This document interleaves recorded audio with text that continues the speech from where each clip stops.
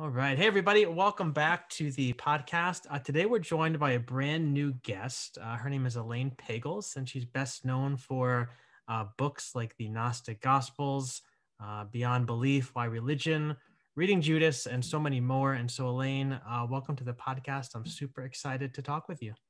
Thank you. I'm happy to be here, Glenn. Thank you. So I have all of your books in front of me on my shelf. We're going to need an Elaine Pagel shelf pretty soon for all of your books, but I'm going to try to direct my questions to three main areas. So number one, the Gnostics. Number two, the Gnostic scriptures, in particular the Gospel of Judas, because that's super new to me. And then lastly, number three, I have a little bit more of a personal question for you after reading, I guess, my late night reading through your memoir, Why Religion. And we obviously could spend, 50 episodes doing all of those different questions, but we'll see how deeply we can drill down in the time that we have. But first, though, maybe for our listeners who aren't too familiar with you, tell us a little bit about yourself and who are you and what do you do? A general intro to Elaine Pagels. Well, thank you. Well, I grew up in California in a sort of nominally Christian family, although my father had given it all up for Darwin as soon as he discovered the theory of evolution and decided religion was just for people who were not educated and they didn't know about science. So it was very condescending and kind of a snobbish attitude. But I loved most of all stories, poems, music, dance, and especially poems, stories, music, and dance that had to do with what I call a spiritual dimension. It could be Christian, it could be a bar mitzvah with amazing singing by a cantor in a synagogue. It could be a Hopi dances on the reservations. Not that I participate equally in those, because Christianity is my cultural context. Your home, yeah. And it's my home, and it's where I engage the most and where I struggle the most with questions about it. And when I was about 14, I was taken to a Billy Graham crusade without knowing much about what it was. And it was absolutely stunning. I thought the preacher was amazing. He spoke about America in a way I'd never heard anyone talk about it, as a country that had used hydrogen bombs to destroy hundreds of thousands of people in Japan, and a country that had segregation and slavery. I mean, my parents were very patriotic, so I'd never heard anyone speak that way. Sure. As a kind of prophet. He was quoting the prophet Isaiah, saying, sinful nation. I think, what? That was very interesting. Startled me. And then he gave the altar call and said, you can be born again and become a new person. And I was 14 and I thought, that sounds irresistible. Yeah. Yeah. You want a new life. You want independence at that age. It's a great age to be converted, actually. Sure. So I just absolutely loved it. I went down and had the altar call, and got very much involved in an evangelical group for about a year. It was very compelling, and it opened up the world to me. It was like I'd lived in a one-dimensional flat earth with no depth in it. Yeah. But this sort of gave a spiritual dimension to it. Yeah. And that was powerful. Yeah. You put on those like 3D glasses and all of a sudden, right? Yeah. And it is. It's like your life can live on a much larger canvas. Yeah. Right? Yeah. And now what do you do? Like, where's your life now? Well, I left that group at a certain point out of deep disappointment with an event that contradicted what I had loved about it. Sure. I'd been told it was about the love of God. And when a high school friend of mine was killed in an automobile accident, and I went back to my evangelical friends, they said, well, that's terrible. I mean, was he born again? And I said, no, he was Jewish. And they sort of looked at me and said, well, then he's in hell. And I just felt like I'd been hit in the stomach. And Yeah. I was so stunned and saddened. I just walked out of there and never went back. Yeah. But years later, I kept thinking there's something there that was very important, very powerful.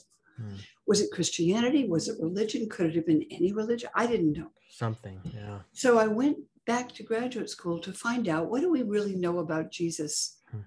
How do we know, how did this movement start anyway? And how did it become what it became? And to my real astonishment, the professors where I went to graduate school were looking at a whole secret library of gospels that I'd never heard about. We called them the Gnostic gospels because we didn't know what to call them. They just weren't the New Testament gospels, although there are enormous amounts of overlap with the gospels of Matthew and Luke and John. But they were not in the New Testament canon as we have it now. And some of them spoke to me very deeply. One of them is the Gospel of Thomas. And half of that, it's only 14 pages. And it's not meant to replace the other gospels, Glenn. It's meant to be a amplification like of a what you supplement. find there. Yeah, like a supplement. Yes, an addition. Because the gospels of the New Testament, as you know, they offer the public teaching of Jesus. You know, Jesus is outdoors and there are thousands of people and he speaks. And some of the things he said were written down by people who probably worked hard to remember them. Sure. And then later wrote them down. Yeah. And they're in the Gospels of Matthew and Luke, Matthew 5, Sermon on the Mount, and Luke 6 and 7. Very famous teaching, very important teaching. But these other Gospels claim to be what Jesus didn't preach in public. They claim to tell you what he said in private when he was alone with his disciples. And Mark says in chapter 4 that when he was alone with his disciples, he spoke to them and only to them about the mystery of the kingdom of God. But Mark really doesn't tell you what that means. Mark just says, well, he only spoke to outsiders in parables, and Mark gives you mainly parables. Sure. And some of these other sources claim to give you secret teaching. Yeah. We don't really know if they do. Yeah. But the Gospel of Thomas struck me very deeply. Yeah, that seems to be the one that's the most, it's like the odd one, because when I first heard about it, I was expecting stories, like you said, and then you open it up and it's just all these sayings. And a lot of them are very familiar because a lot of them are found in the Gospels I'm familiar with, but some of them are not. But I had a friend who said to me, when you start reading some of the Gnostic texts, like you'll know the voice of the shepherd in the text, like something like when you're reading it and something strikes you as, oh, this is something that Jesus most certainly would say, like you'll just know it in your spirit if that's part of your past. Yeah. Well, actually half. There's only in Thomas, it's just a list of 14 sayings. Sure. And half of them are almost identical with what you find in the Sermon on the Mount in Matthew and the Sermon on the Plain in Luke. The other half are other kinds of sayings, and I felt deeply affected by them, particularly the one in which Jesus says, if you bring forth what is within you, what you bring forth will save you. What you do not bring forth within you, what you do not bring forth could destroy you. Yeah. Or I'm sorry, I'll start over. If you bring forth what is within you, what you bring forth will save you. If you do not bring forth what is within you, what you do not bring forth will destroy you. Yeah. And I took that as a psychological statement because I think it has truth on that level. And later I came to see it was a theological statement about all of us being created in the image of God, as Genesis 1:26 and 27 says. Yeah. God creates humankind in his image. And it speaks about the image of God not as a physical phenomena, but as a kind of energy that could only be described in a metaphor as light, which has it's just sort of visible, and yet it's a spiritual energy. Sure. Yeah. And so, it's a very powerful gospel, and I thought it was consistent with the teachings I'd found in the others, and yet it goes to another level, it seemed to me. And so, but many people said, well, wait a minute, these gospels aren't in the New Testament, this has got to be garbage. Right. And some people, that's what I was taught. well, you were taught that my writings were dangerous. Well, they were because yep. If you insist that Jesus said nothing that isn't in the New Testament, well, the Gospel of John says Jesus said many things that weren't in the New Testament. That's right. But they weren't all written down. Yeah. The world would not contain all of the books it would take. Well, that could be a little exaggeration, but nevertheless, the point is there was a lot else. Yeah. And so we don't know, but they did speak to me very deeply. Yeah, absolutely. So let me ask you some questions about the Gnostics. We've already used that word, and I find this term to be very, very confusing because I grew up hearing that basically the Gnostics were this evil group of people because they were bent on leading Christians away from the true Orthodox Christianity that was handed down from Jesus and the apostles. But then I got out of seminary and I started to do my own study, your work, David Brackey, Bart Ehrman, Karen King, and others. And I discovered that various scholars seem to have various ideas about who the Gnostics were, what Gnosticism is, and what Gnosticism entails. Like there seems to be a lot of ambiguity around this topic. So I was wondering if you could help us maybe get our feet a little bit wet in this topic. Like for you, who were the Gnostics and what does the term Gnosticism entail? Well, it's a really tough question, as you know, because like you, I mean, I was told the Gnostic Gospels, that means they're the bad ones, right? Right, the bad ones, exactly. And the ones that don't belong, and they're obviously fake. The word in Greek means, gnosis means insight. And when you read 2nd century fathers of the church, like Clement of Alexandria, who's one of the major fathers of the Christian church, he uses the term Gnostic to mean a Christian with especially deeper insight. And that's the way the term was used in the 2nd century.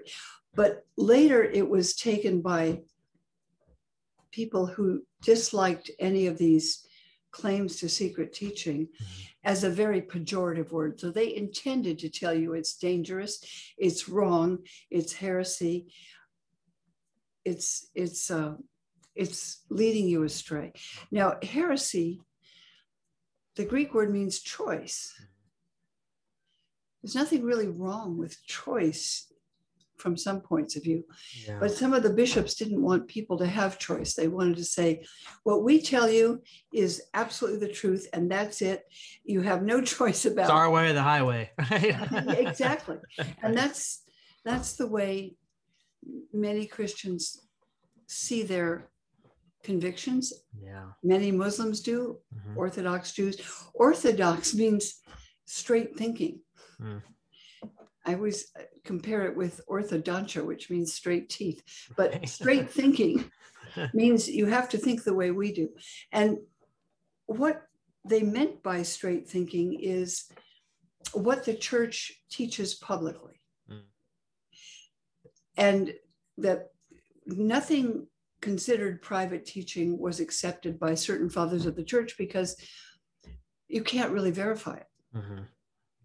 From several sources, which is a way of trying to figure out if something is a verifiable saying, So it is hard to verify. I feel like kind of on your own trying to interpret it. Because I feel like every book I pick up, it describes it in a different way. Like there's some that describe it as it's one small branch of Christianity. There's many other branches. Others kind of talk about it as it's this almost like this umbrella term for a whole bunch of different branches. And some say we should get rid of the term altogether. So like I was opening up books hoping to find a single answer, and instead I got a whole bunch of different answers. What you're getting are sequential answers, because Gnostic from the 2nd century to the 20th pretty much meant don't read this stuff. Right. Stay away. But when we found these other texts, they weren't called Gnostics. They didn't call themselves that. And Karen King began to look at, and also Michael Williams at the University of Seattle began to look at these and say, wait a minute, the term Gnosticism was made up in the 19th century. These people didn't call themselves Gnostics, they called themselves Christians.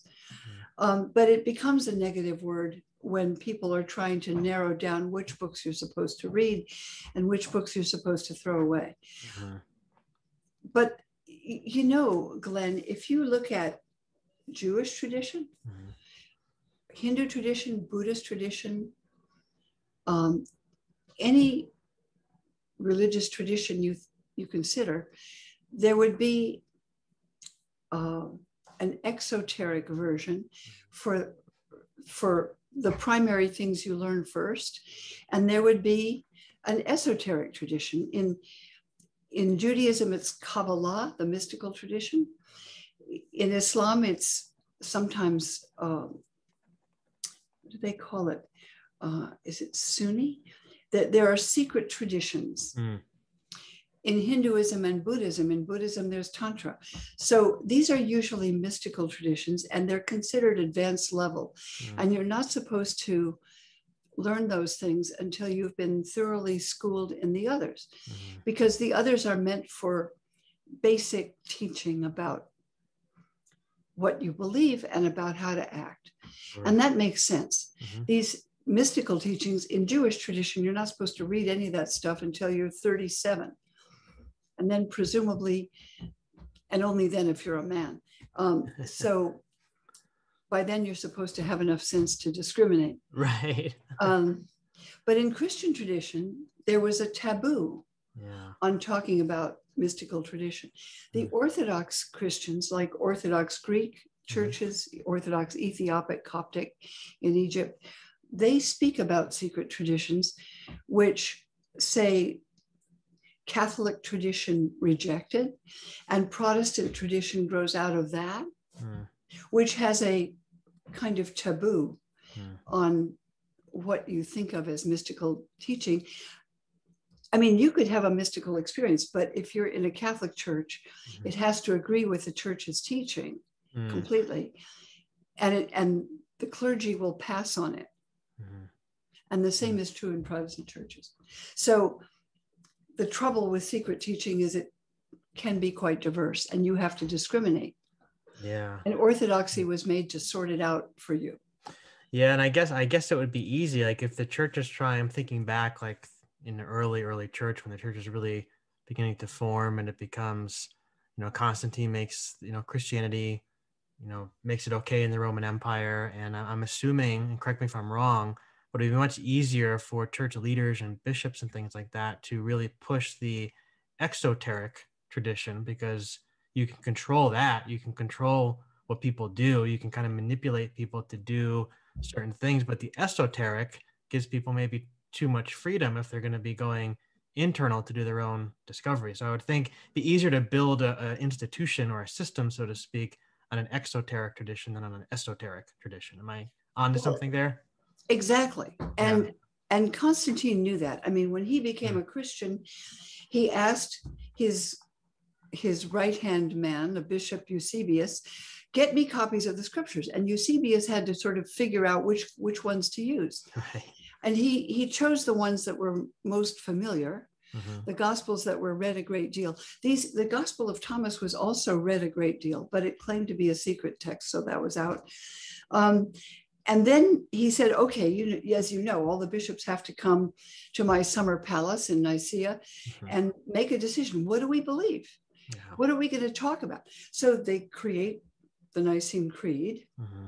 And then the two people who refused to sign it, I believe in one God, Father Almighty, maker of heaven and earth, the whole The whole creed nine that yards. Yeah. Catholics, Lutherans, Episcopalians all use. Yeah. Those who refused to sign it were excommunicated, not only from the church, but they were told they'd be in eternal hell. Oh.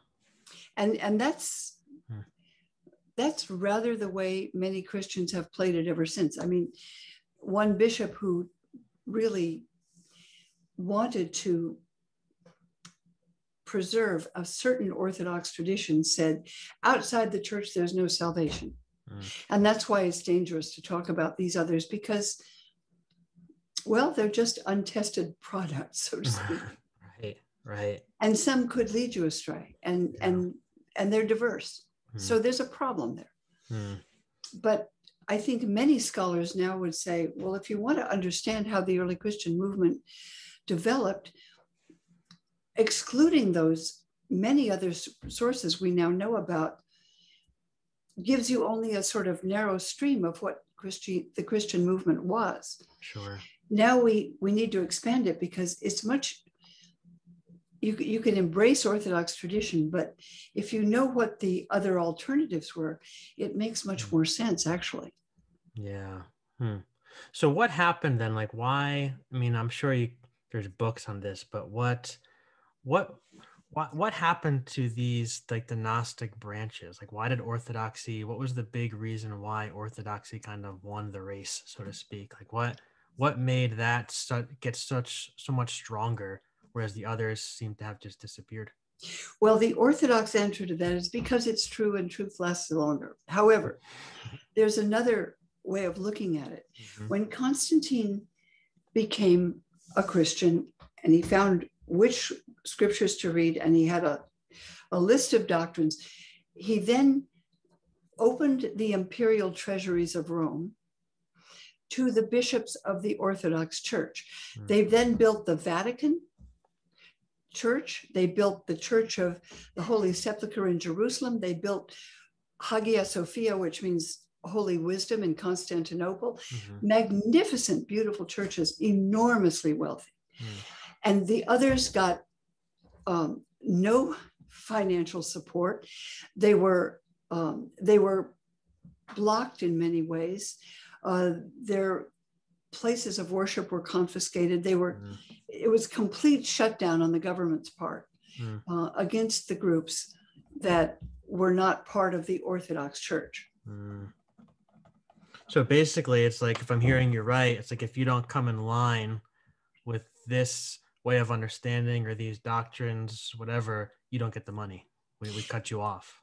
Well, if you were the bishop of Egypt, say, of Alexandria, as Athanasius was, when suddenly you as a Christian are not being persecuted and your life in danger because you're a Christian, suddenly you're an Orthodox bishop of Alexandria, you have an enormous influx of money in your treasury. And you have political power. You can be a judge in civil cases. You can be part of the administration. It's now the Holy Roman Empire. So you can become politically powerful in Alexandria. You could be the most powerful man in the entire city and the richest. But if you're a member of those other groups, you're frozen out. You are taxed enormously, and you can be a fugitive. So that's how you encourage orthodoxy. It's one way.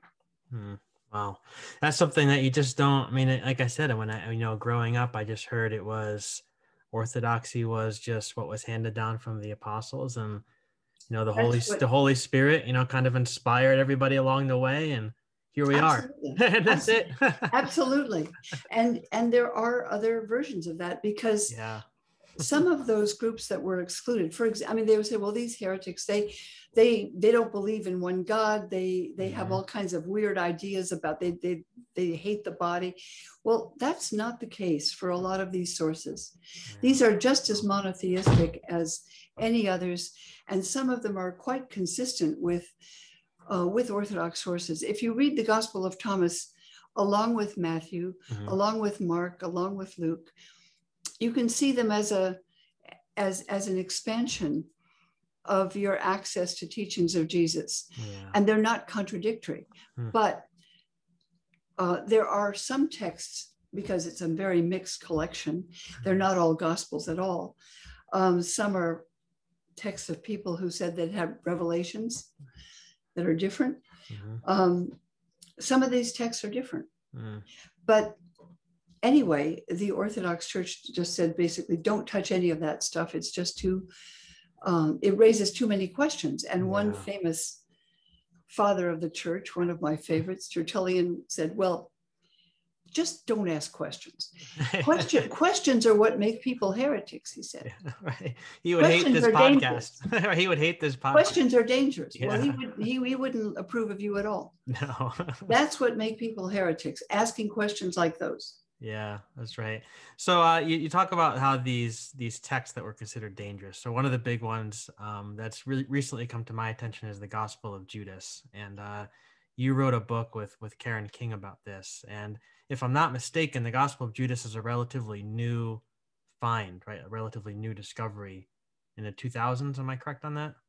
It was, well, or made available, I should say. Yes, because we knew there was a text called that. Yeah. As early as 100 years after the death of Jesus, approximately. But somebody called something the Gospel of Judas, or the Gospel of Thomas, or the Gospel of Philip, or the Gospel of Mary Magdalene. We didn't know what they were. Right. But only fragments of that were discovered and came to light in 2005 and after. Got it. And I was part of a team, and so was Bart Ehrman and Karen King and others, that the National Geographic, who bought this text, probably bought illegally on the black market, because I don't think National Geographic did it illegally. They were told something different. Sure. But anyway, that came on the market. Now, the Gospel of Judas is a gospel that suggests that Jesus himself, who appears in the gospel, is critical of the 12 apostles. Because they're encouraging martyrdom. They're encouraging you, if you have children, not to prevent your children from getting killed because they're Christians. I couldn't help thinking, Glenn, about Muslim parents who might be told by some imams, radical imams, that your 15-year-old should put on a suicide vest and become a martyr, because that's what God wants. And you know, and some people would say, well, all right, if that's what God wants. And when those young people go into a market and blow themselves up and kill 20 people, their families are not to mourn. They're supposed to celebrate. They get money from the group that supports this. That happens today, right? Yeah. But that was a text that I think was concerned about bishops encouraging young people to get martyred. And it's probably a late text. And it pictures the 12 apostles, some of whom, of course, did die as martyrs, encouraging that. I don't think it's a very interesting text, spiritually speaking. I think it had a purpose at the time. So it's important to read it in the context that it was like, what was the big question, I guess, in the air at the time. Yeah. I mean, that's as close as Karen King and I could come to what was going on in the mind of the writers. It wasn't written by Judas Iscariot, but then, you know, none of the Gospels that we know, we don't know who wrote them actually. They're, you know, the titles aren't meant to be author. The Gospel according to Matthew could be, Matthew is your teacher. And so you say, well, this is what our teacher taught. Right. This is the gospel as Matthew taught it. This is the gospel as Luke taught it. And they have variations, as you know, but they're not totally different. You could equally take the gospel as Thomas heard it from Jesus. And that particular gospel, as I say, I go back to that one because I find it deeply congruent with the teachings of the Gospels in the New Testament. And yet it goes further. But just as you say, what makes it offensive to Orthodox Christians and bishops who are trying to control the flow of information and say, this is the church, this is the only way, just believe what we tell you, is this the idea that what you find within yourself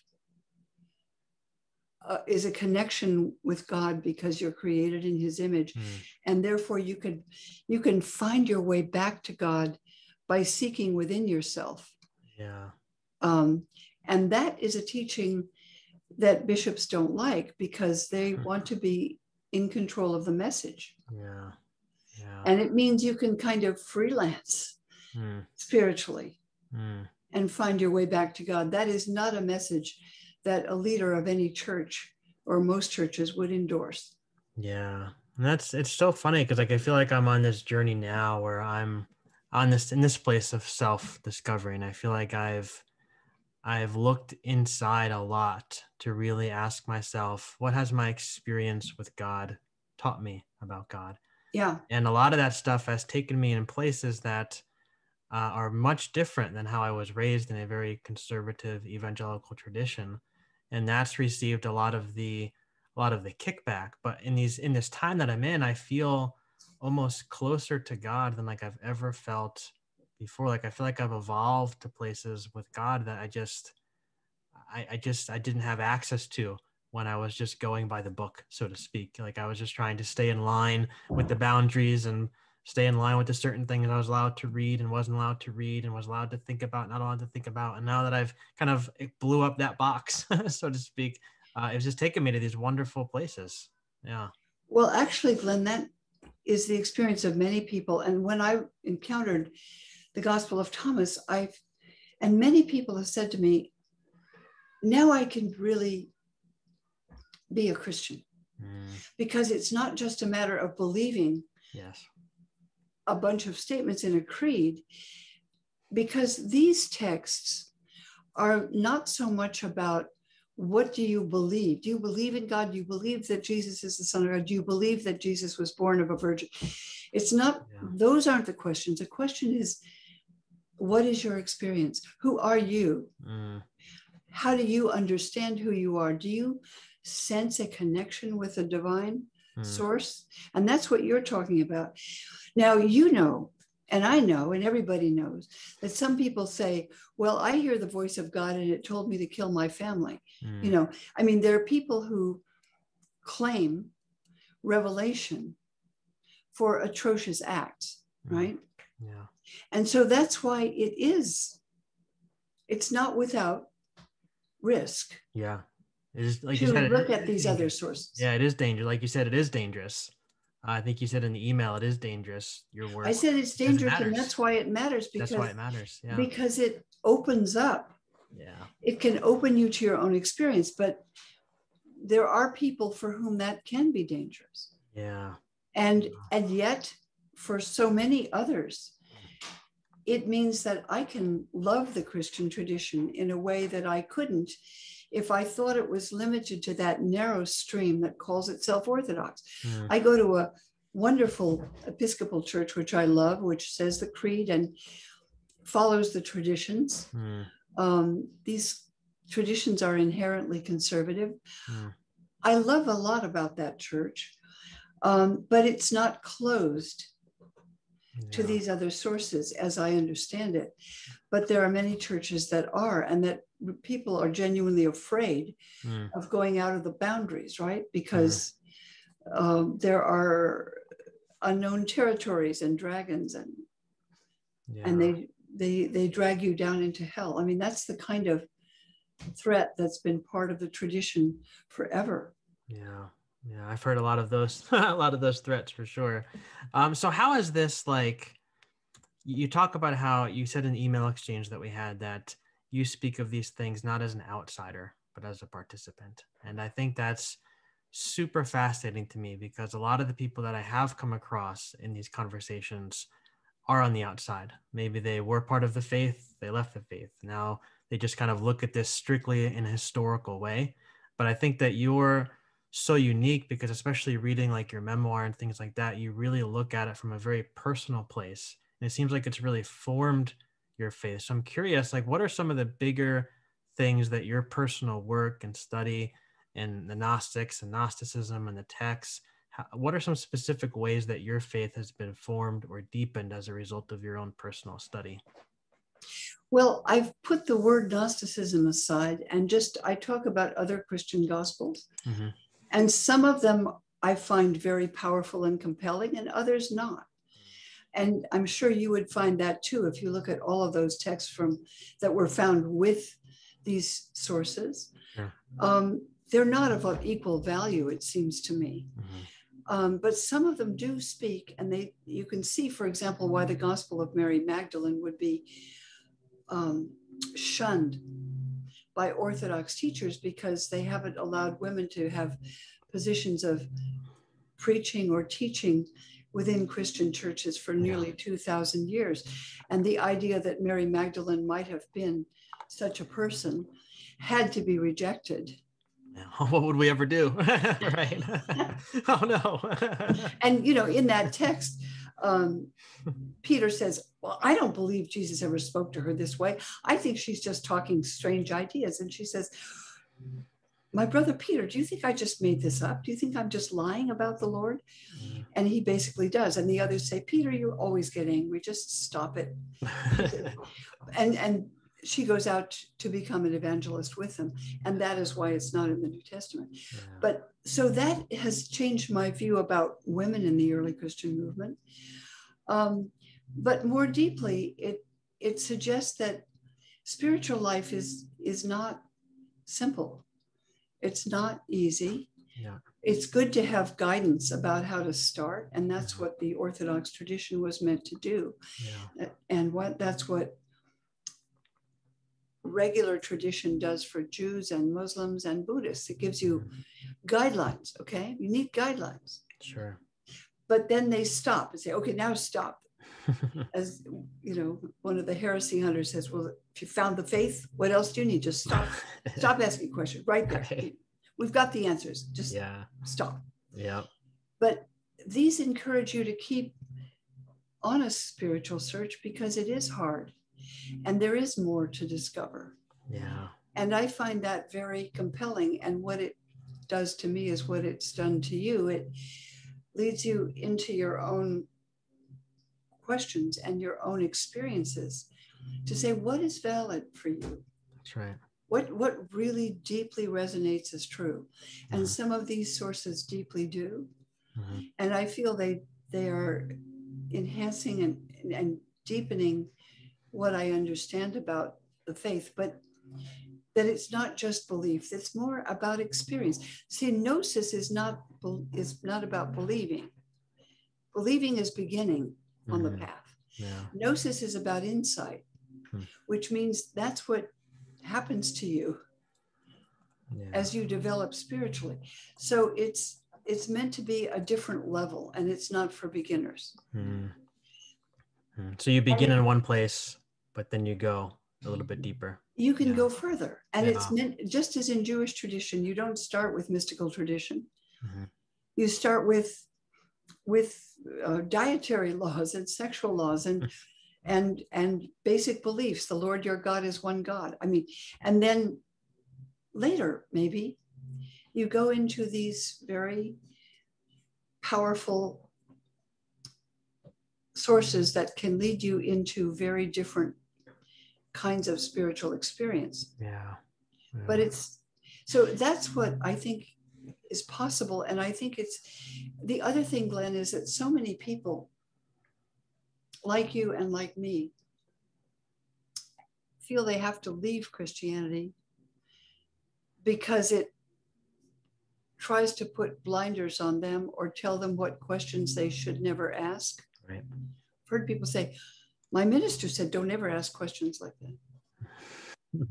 Or no, you can't read that sort of thing. That's dangerous. So when they have that experience, they say, okay, well, Christianity is just a bunch of things that the church tells you have to believe. Yeah. I don't want to have anything to do with it. Yeah. My father left it because he felt that it was contrary to science. And of course it's not.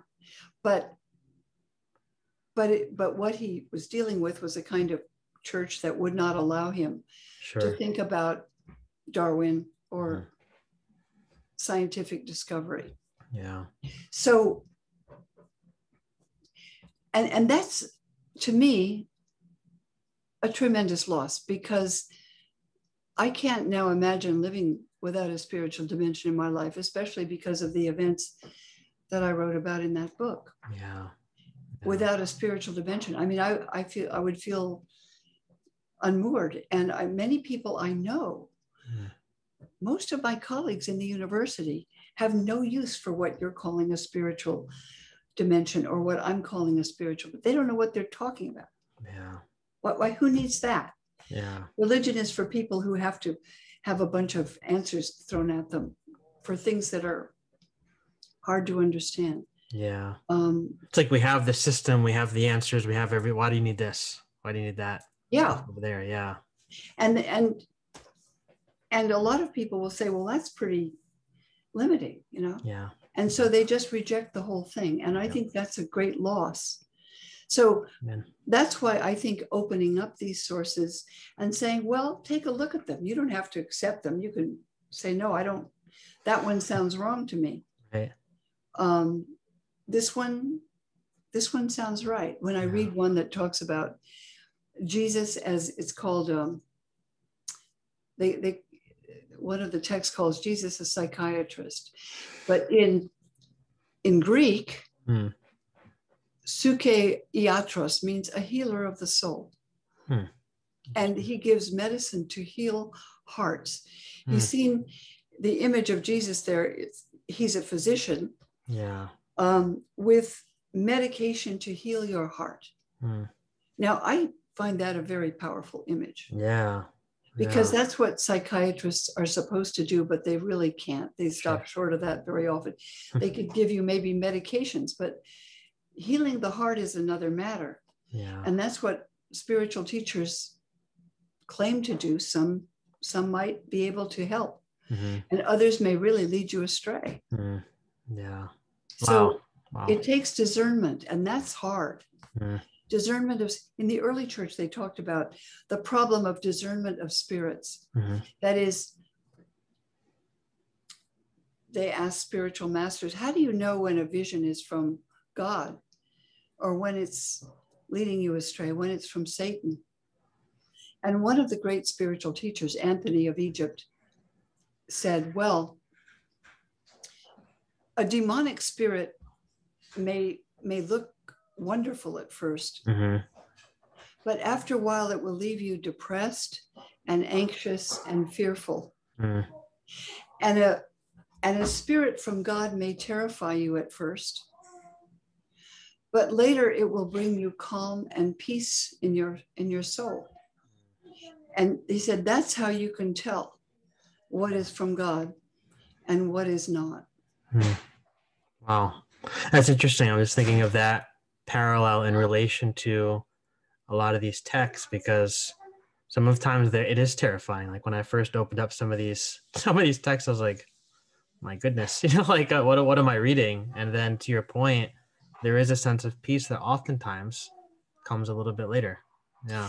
Well, the Gospel of Thomas opens by saying, let the person who's seeking not stop seeking until he finds. When he finds, he'll be astonished and troubled.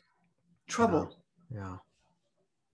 And then he will come to be master of it. Yeah. I mean, then he will come to a place of acceptance and understanding. Yeah. After being troubled and disturbed. Yeah. But not without that.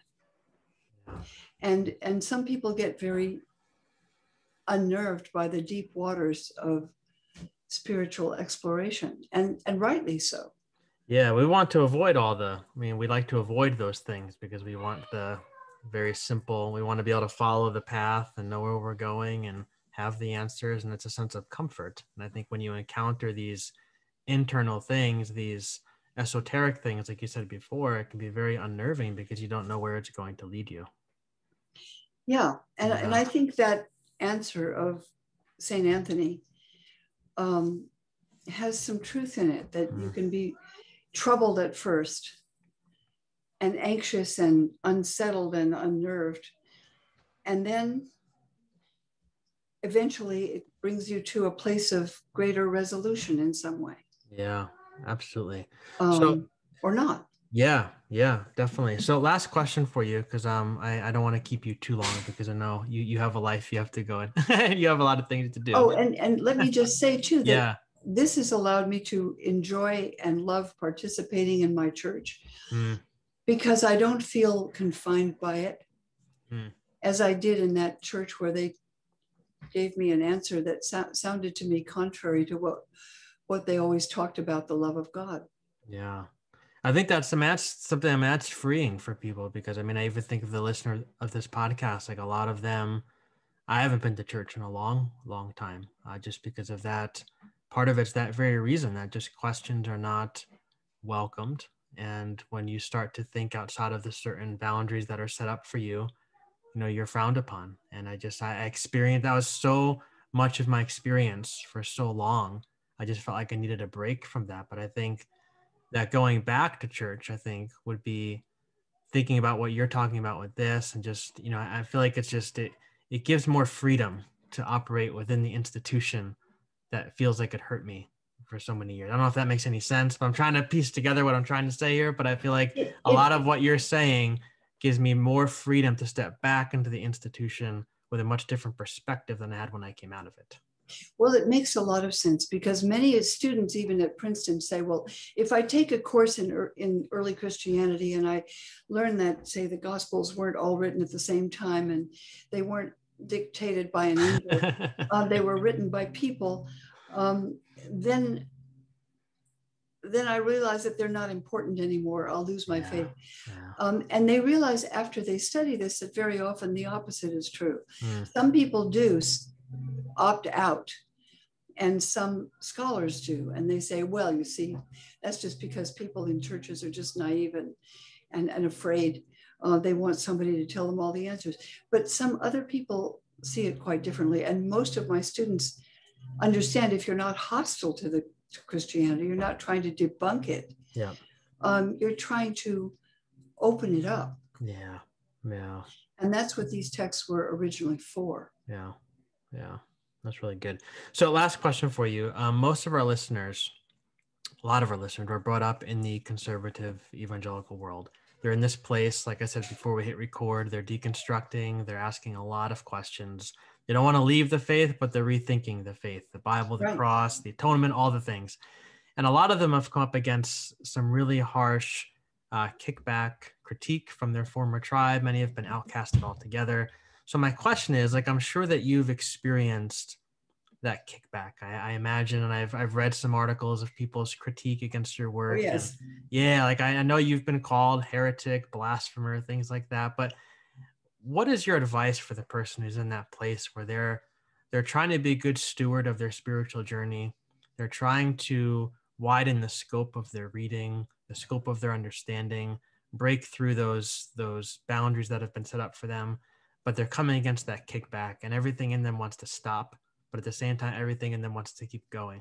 What is your advice to that person? Well, that's a good question, and you're right. I mean, somebody told me that on some websites I'm called Elaine Pagan, and they just think that one of them, who's a respected New Testament professor in Atlanta, basically said my mission is to destroy the church. And I thought, that's so ignorant. Yeah. It just seems to me that it's useful to see to what extent your own feelings are validated, and talk to people you can trust who aren't going to say, well, you're going to go to hell if you read that, because there's nothing in the teachings of Jesus that talks that way at all. That's right. No. Is there? No. Nothing. No. I mean, the creed, there were 300 years of a very vibrant early Christian community before there was a creed, and before there was a New Testament that was closed. Yeah. They didn't have a creed. They didn't have a New Testament. It was called the Way. The Christian movement was called not a church, well, ecclesia means an assembly, but it was called the Way, hodos in Greek, a path. And it was a path of experience that on which you can explore and test and go slowly if you want. Yeah.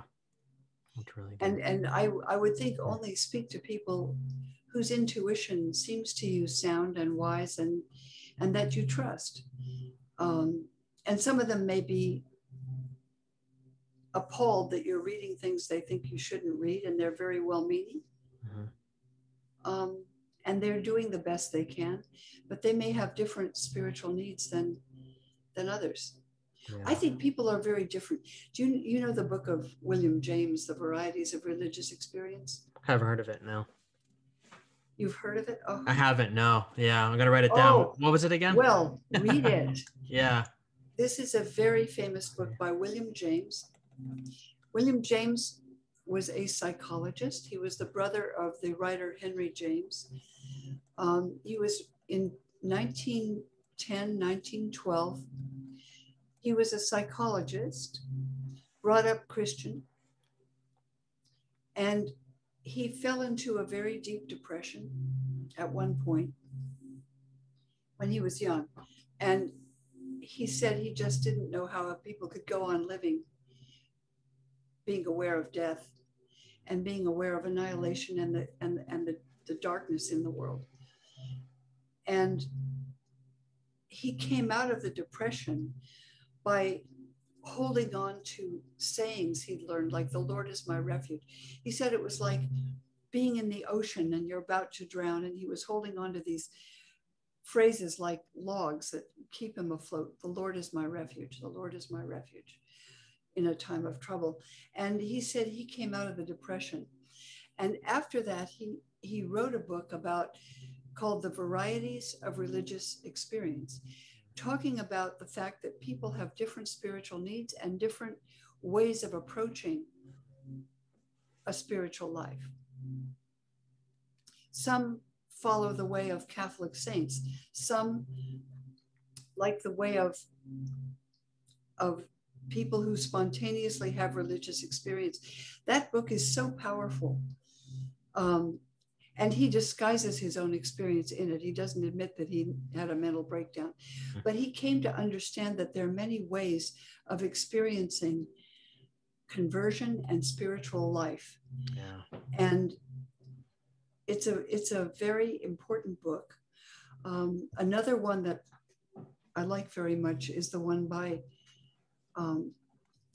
called How God Becomes Real by Tanya Luhrmann, anthropologist. So these are about spiritual experience. And I think exploring those is very important. Yeah, that's good. That gives a lot of freedom. That cuts off a lot of chains people feel, Elaine. So, hey, thank you so much. This has been amazing, but we are just about out of time. And okay. I wish we weren't, because I could talk to you literally all day. So maybe we could do this again sometime. I would really like that. I would enjoy that too, Glenn. Thank you. Talking to you. Yeah, and real quick, where can people go? What's the best place to go to interact with you and your work online? Anywhere in particular? Well, I have not really done social media much because I get so much email, but I often do respond to people on email. You responded to me.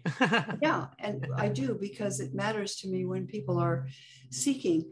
I mean, I'd be happy to talk to a lot of people, or just, I'm going to write another book, which is about Jesus. What do we know? And what don't we know about Jesus of Nazareth? How do we know what we think we know? And how is it that there's so many different ways of understanding who Jesus was? Yeah. And then I hope to do a podcast or something like it. I'm not tech savvy enough to do it yet, but I would like to do something like that. Well, I think that would be together. I think that would be wonderful. I'd be more than happy to do it with you. Well, that might be something to actually consider. There you go. Well, email me. We'll figure it out for sure. All right, Elaine. Well, I'm going to end our recording here, but this All has been right. a lot of fun, and thank you so much. Good talking with you.